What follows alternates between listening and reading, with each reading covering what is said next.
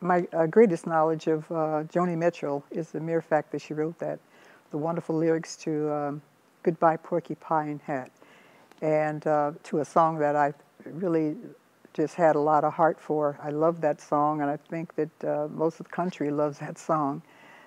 This, to me, melodically, it'll be a classic. I think when Joni Mitchell put the lyrics to this song, it really brought the song alive even much more, because it gave the story of that time and the history of that particular song. So the lyrics were just exquisite.